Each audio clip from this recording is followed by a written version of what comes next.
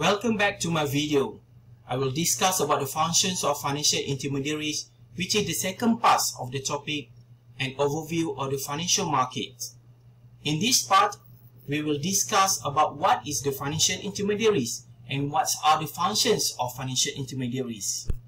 A function or a financial intermediaries is a company or persons that act as a middleman for various parties in order to make financial transactions easier. Examples of the financial intermediaries is like commercial banks, investment bank, stockbroker, pooled investment funds, and stock exchanges. Through a range of loans, equity, and hybrid stakeholding structures, financial intermediaries reallocates otherwise uninvested resources to productive firms. As I have explained in the first parts of this topic, related to the indirect finance in the flow charts that has been shown, financial intermediaries are middlemen who will carry out the task of borrowing funds from lender-saver and lending it to another party called borrower-spender. This is for the purpose of meeting their needs for personal use or financing the projects to be carried out. For example, bank acquire fund by issuing liability to the public, which is the asset to the public, in the forms of saving deposits. Bank might use the funds to acquire an asset by making loans to Company A or buying a Company A bond in financial market. It shows that funds have been transferred from the public to the borrower with the help of financial intermediaries. There are three functions of financial intermediaries that will help the financial market system run more smoothly. The first is related to the transaction cost. Transaction cost is the times and management in carrying out financial transactions for people who have access funds to lends. For example, A lend to B. In the process of lending a fund from A to B, there is the cost that they have to pay, which is they involve a payments to the lawyer. That's what we call the transaction cost.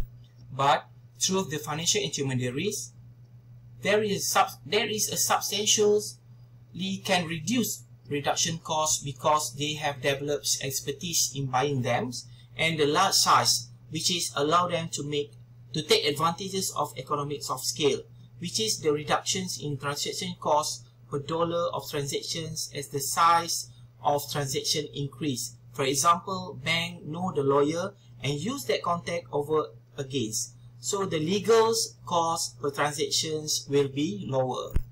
The advantages of using the transaction cost under the financial intermediaries, so the financial intermediaries also can provide the investment opportunities and liquidity services, which is service that can make customer conduct transaction easily. For example, checking account, pay bill, etc. The second function is called risk sharing. Besides providing the lower transaction cost, financial intermediaries also can help reduce the exposure of investor to risk. Risk means uncertainty about the return investor will earn on assets. Risk sharing, where the financial intermediaries create and sell assets with risk characteristics that people are comfortable with, and financial intermediaries use the funds they acquired by selling this asset to purchase other assets that may have far more risk. The third one is asymmetric information, which is, we call it the difference information. One party often does not know enough about the other party to make accurate decisions. For example, borrower know better than the lender. There are two conditions occur from the asymmetric information called adverse selections and moral hazards. Moral hazard or adverse selections. The first one is adverse selection. Is the problem created by asymmetric information before transaction occur. Adverse selection occur when the potential borrowers, who are the most likely to produce an undesirables, which is adverse income, or we call it the bad credit risk, are the one who most actively seek out for a loans and are thus most likely to be selected. But the moral hazard is the problem created by asymmetric information after transaction occurs.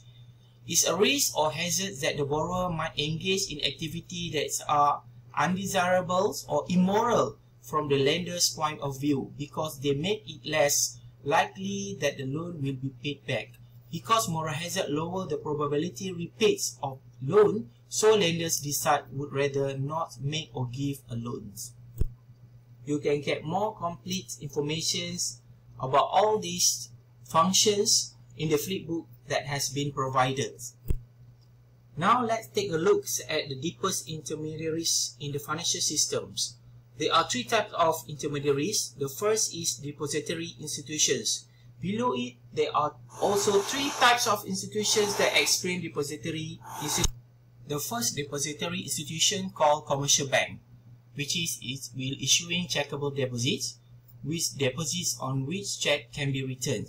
The second one, saving deposit, deposits that are payable on demand but do not allow the owner to write checks. The third one is time deposit, deposit with fixed terms of maturity. Commercial banks will use this fund to make a commercial loans, which is consumer or mortgage loans to buy security or municipal bond. The second one is saving and loan associations and mutual saving bank, obtain funds through saving deposits and checkable deposit. And the third one is credit union, a small corporation lending institutions organized around a particular groups, which is the union members, employees of the firms, etc. Acquired funds from deposit called shares and primarily makes consumer loans. The second depository institution called contractual saving institutions. Acquired funds at periodic intervals on contractual basis. The consumer don't worry about the losing funds because can predict how much they will have to pay out in benefits in the coming years. So liquidity asset is not important and tend to invest funds in long-term security as bonds, stock and mortgages. There are three types of companies lies under contractual saving institutions. The first one is life insurance companies, fire and casualty insurance companies, and pension funds and government retirement funds. The third types of financial intermediaries called investment intermediaries. The first one is finance companies, which is provide fund and sell commercial paper, issuing stocks and bond. Financial companies lend funds to consumers who make purchases of such items as furniture, automobile, etc. The second one is mutual funds, which is sell shares to many individuals and use the proceeds of purchase diversified portfolio of stocks and bonds.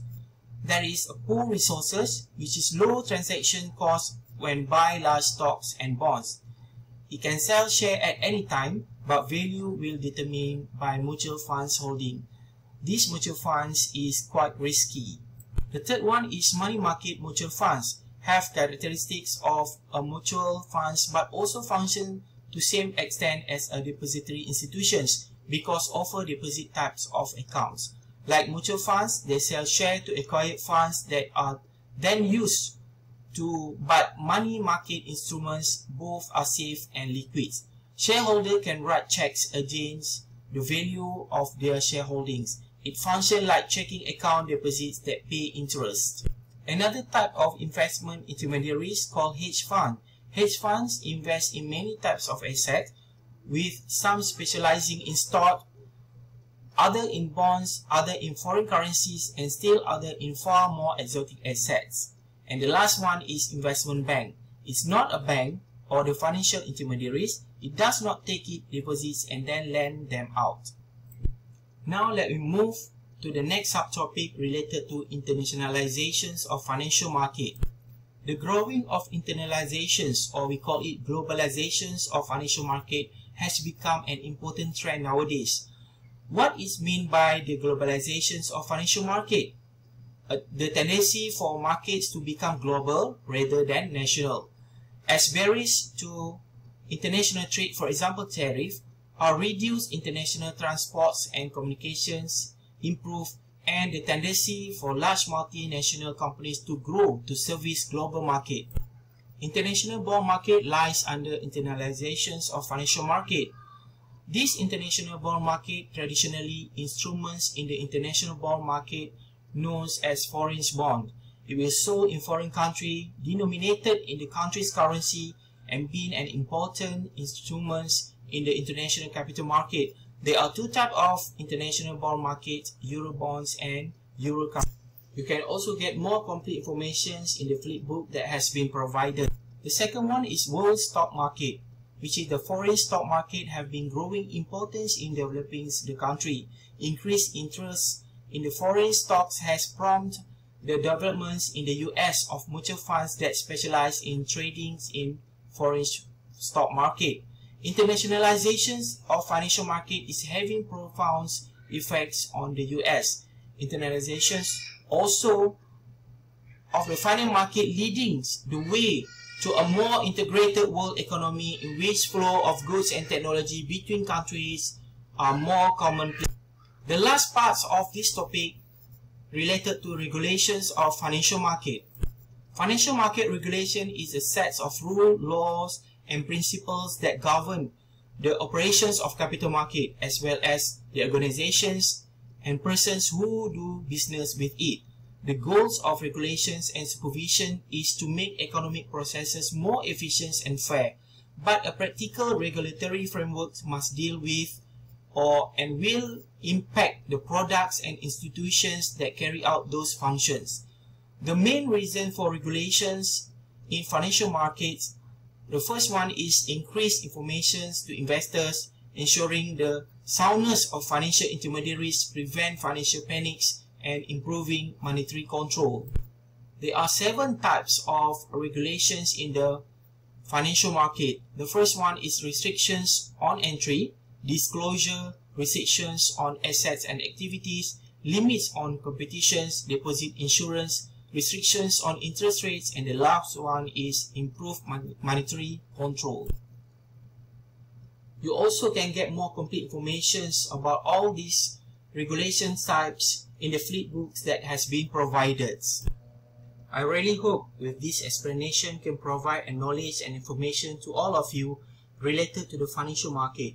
A more complete information can be obtained in the flip books that has been provided. Thank you very much.